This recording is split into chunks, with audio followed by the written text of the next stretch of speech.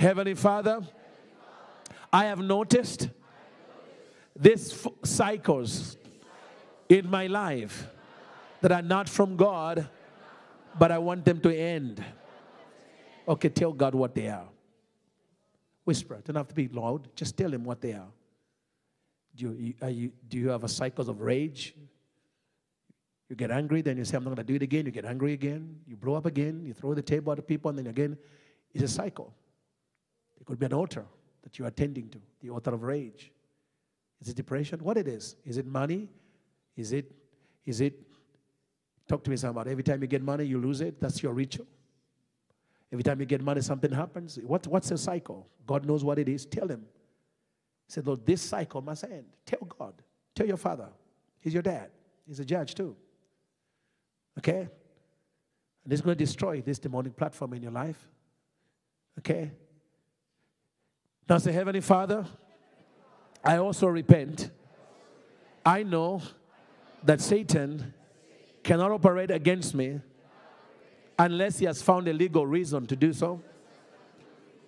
So, Heavenly Father, Jesus said in Matthew 5 that on my way to court, I am to agree with the adversary.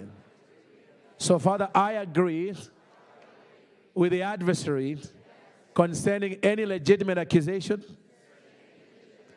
that he has against me and my bloodline, that he has brought to this court, that has been accepted as evidence because it is true.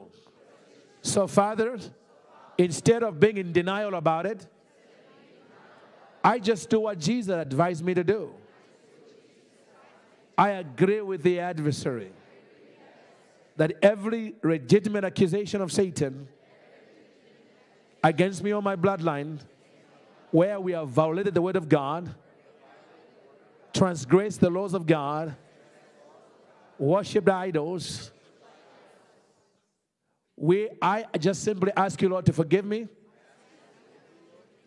and cleanse me by the blood of Jesus for every transgression and iniquity in my life, every act of idolatry in my life or my bloodline.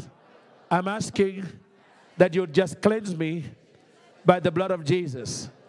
Lord, even as the blood of Christ is now speaking for me, I am asking, Lord, that every legal right Satan has had against me in order to launch these demonic attacks against me from these evil altars is now revoked. Is now revoked by the blood of our Lord Jesus Christ. In Jesus' name.